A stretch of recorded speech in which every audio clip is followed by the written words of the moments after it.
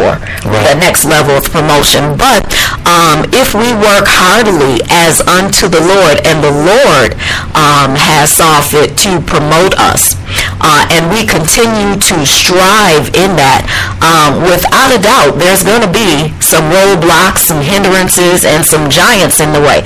So what would you say to someone who is on that pathway to promotion, who is striving to continue to move forward in what God has called them to do, but they're running up against giants and roadblocks? Would you then say that they have to get some fight?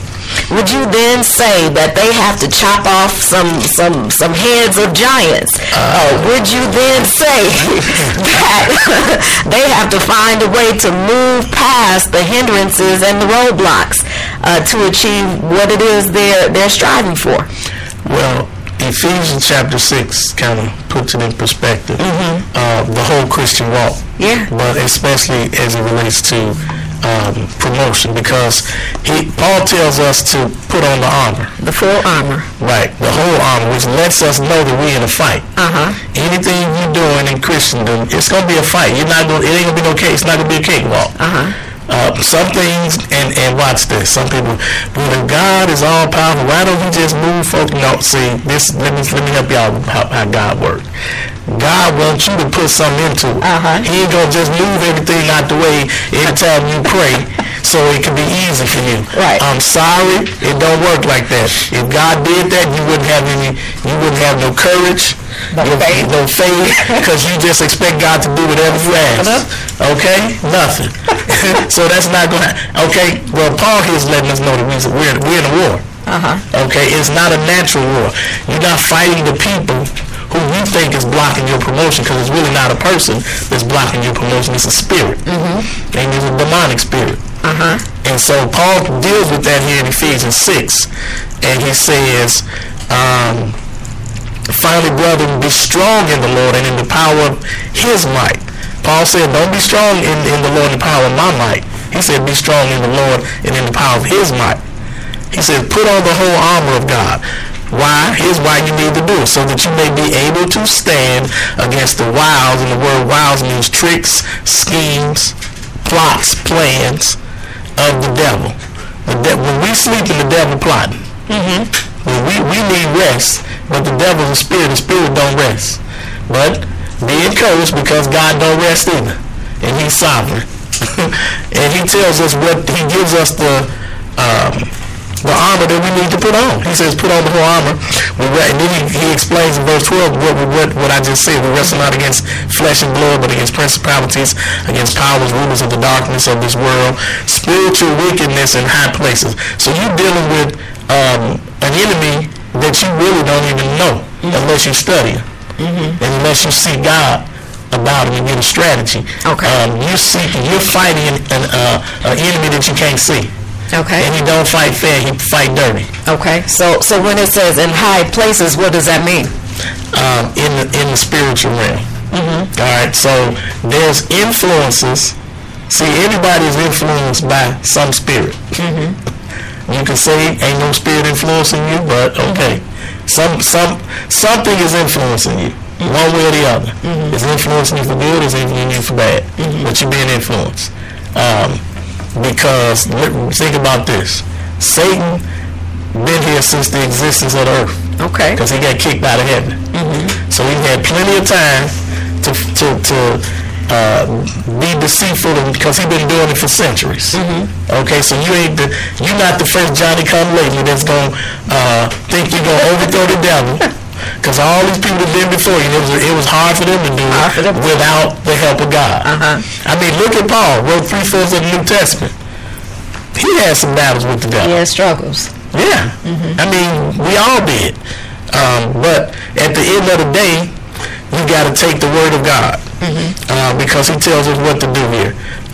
He says this spiritual wickedness in high places are principalities and powers, rulers of the darkness. And we know you're not hanging out in darkness if you represent light. So he says, take the whole armor that you can stand, that you'll be able to withstand in the evil day. Now, to withstand means you coming up against something, which means that that you're going to take some blows, you're going to take some punches, some stuff going to hit you. So he says so that you can withstand.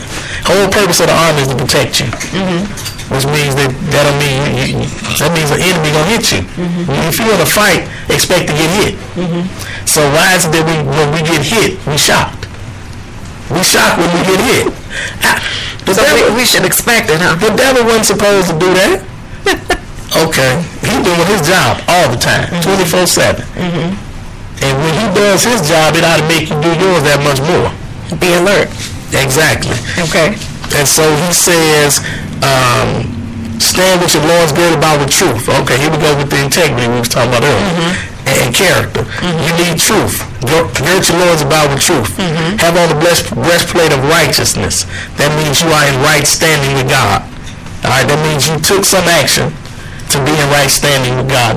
It don't mean that you just said it. Well, let me tell you how it says in Romans 10:9-10. If thou shalt believe in thy heart the Lord Jesus, and that God is raised him from the dead, he said, you shall be saved. For with the heart man believeth unto salvation, and with the mouth confession is made unto salvation. So two things you got to do. You got to believe in your heart and confess with your mouth. All right. And then he talks about having your feet shod with the readiness or the preparation of the gospel of peace. Be ready to share the good news with somebody. I hear so many Christians say, well, I don't know how to witness. Do you know how to tell you? Do you know how to tell what God did for you? Do you know how to tell how God delivered you from something? The testimony. Oh, exactly.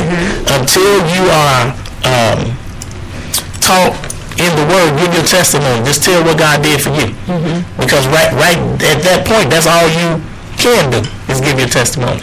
Then you get in the word, you study the word, and you get more knowledge, you get more understanding, and then you can use more. You get more tools to use to witness. All right, and then he says, take the shield of faith. Now, I gave you my definition. I think the first week I was going to give faith. Faith, now I know it says, Hebrews 11 says faith is the substance of things hoped for, the evidence of things not seen. But here's my personal definition. Faith is my personal trust, my confident reliance, and obedience to God's integrity. God's integrity, God's ability. That's my personal definition, because it kind of gives you a little more substance. Not that the Hebrews 11 gives you any less, but let's just say I broke down Hebrews. I broke it down and added some things and not added, but I broke it down and I made it more simplified. How about that? Because you can't add anything to the Word of God. And so it's my personal trust, confident reliance, and obedience to God's integrity. So that's what the shield of faith is. So whenever you get hit, you can know and trust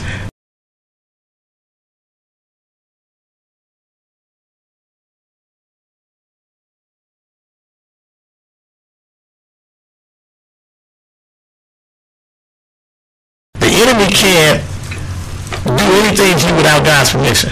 Okay. He can't do anything to you without God's permission. So if it's happening, now watch this, even if your actions merit something happening, God is still not going to let anything come on you that's more than you can handle. So you make a mistake, and the result of your mistake causes something else to happen. Well, even in that, God is not going to allow you to take on more than you can handle, because if he did, then that means he's in control. He's not sovereign. Okay. All right. So would you say we have to have faith tests? Our faith has to be tested and tried, so that we know that we're still in faith. Sometimes we walk so long in faith, and if we haven't been tested or tried, we don't really know if we're still walking in faith or just walking in routine. Well, it's just like being in school. Every so often you need to take a test to let's figure out how much of what we've been teaching you've retained. You still know, you can utilize. And so when we're going through a test and we're crying out to God and we wonder why we ain't getting no answer. I saw this on Facebook. It was so good. It said, during the test, the teacher doesn't talk. The teacher teacher is silent. That's what it said. During the test, the teacher is silent. So why do you? So we in a test. God want to see what you know. What you know. Yeah. He not gonna. I got a question. No, you can't ask questions during the test. It's a test. You just got to answer, which means you just got to stand. When you've done all the stand, you got to stand. You can't ask the teacher a question during the test. The time to ask the teacher a question is when you were in class, when he was teaching the lesson. Okay. But not when you're going through the test. You can't ask a question. You got to man up and warm it up. Okay. But the key is to stay in the race. Yes. The race is not given to the swift or to the strong, but you have to stay in the race. You can't win a race if you're not in it. That's true. Yeah, if you're not in it, if you went out on the sideline, you sat down, you can't win because you disqualified. Ooh, that's good. You cannot get promoted if you get disqualified. You got to stay in the race. Wow, that's good. Yeah. And so many people, they when the test comes, they give up. They disqualify themselves. Yeah, because they like the man that built his house on the sand. He built his house on the sand. He didn't have a solid foundation. So when all them tests and trials start coming their way, they start panicking and shaking and wondering, man, why is this happening to me? Well, you're being tested. And so they can't handle it. And they back down and they walk away from it. And then when somebody else who stuck it out gets promoted, well, how did he get promoted? We came up around the same time, but he stayed in the race. And you quit. Or you walked away. Okay. So what would you say to someone who might be listening who is being tested? They're in an area of promotion. They're walking in promotion. Let's say they're in an area of promotion, on a path to promotion, or they're actually walking in promotion.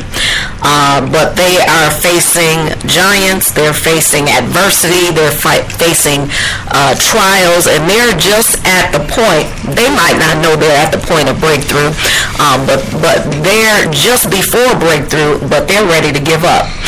What would you say to that person who's and I've seen this picture, maybe you've seen this, where this guy is in this tunnel and he's chopping away, and just ahead you can see where it's open, and he gets right to that place and he puts down his tool that was helping him and walks the other way.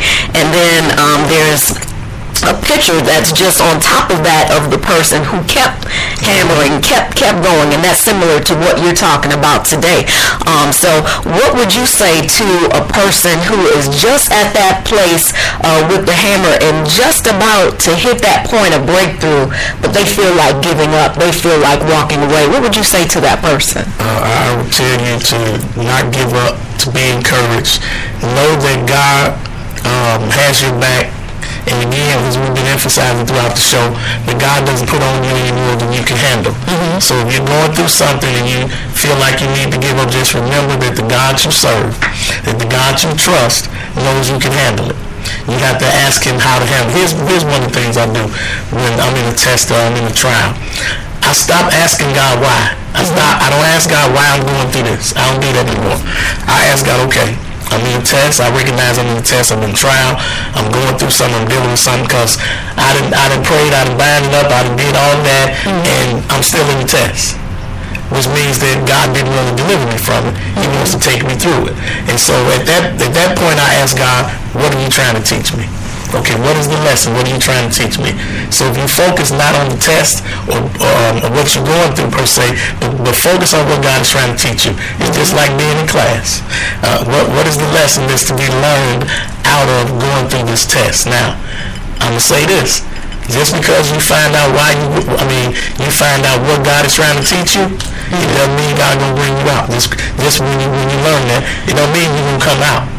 It just means now you know why you're going through what you're going through, and now you're more sensitive to pay attention to the things that you can learn. And that'll take your mind off the fact that, oh, woe is me, I'm going through, and man, listen, we all going through something.